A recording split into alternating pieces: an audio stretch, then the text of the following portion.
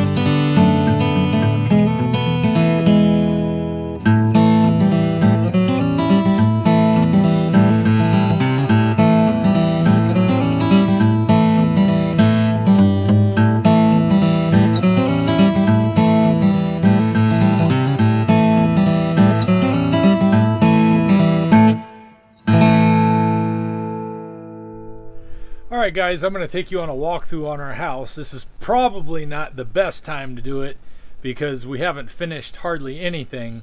We're still in the process of moving. We got junk on the ground outside from a freezer that just got delivered. And also on top of that, I've got a house full of teenagers that thankfully half of them are asleep. A couple of them are up in their room playing a video game right now. We're still waiting on some sod to be delivered.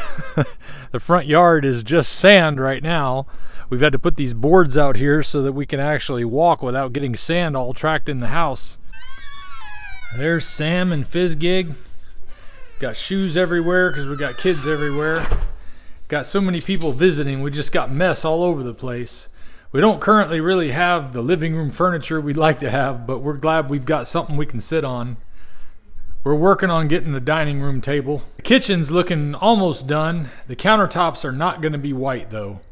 These are going to be a epoxy with 4 different colors mixed in, so hopefully next week we'll have that finished. I do have some roast going in the crock pot right now, getting ready for some food tonight.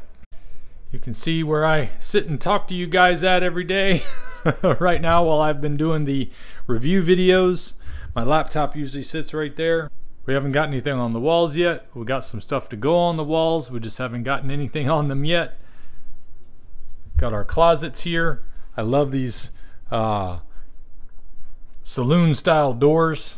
Very nice, like having a little changing room in here.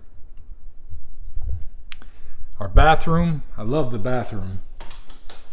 All tile on the shower stall area. We have a nice jacuzzi style bathtub. This was a used bathtub, that's why it's not brand new. Hey, there I am. Katie's got her own little area to work in too. Nice little utility laundry room, freezer room in here. There's a pantry behind the door here. Coming out to the back porch area here, we got a lot of stuff we're working on cleaning up as we bring it in slowly. So we still have a mess on our hands right now. Out back you can see our container in the woods there. Let me see if I can zoom in a little bit. I don't know if you can see it through all the trees there. And then we got the boys' rooms. My son is in here playing his game. My other son is at summer camp. We'll take a peek at his room. And then we got the bathroom available for everybody else to use. So nothing terribly fancy, nothing terribly big. It's inexpensive to keep cool because it's so small, It's nice to be able to keep the dirt out without having carpet. We have to sweep a lot. Since we've been in here, we've realized we have to sweep a lot because of the tile and the sand that we have to deal with. But it's home, and it's not 284 square feet, so that's awesome. Anyway, that's the walkthrough. Just wanted to give you guys an update and let you know we're doing great. I'll see you guys next time. If we pay extra, could we maybe get some grease or fat?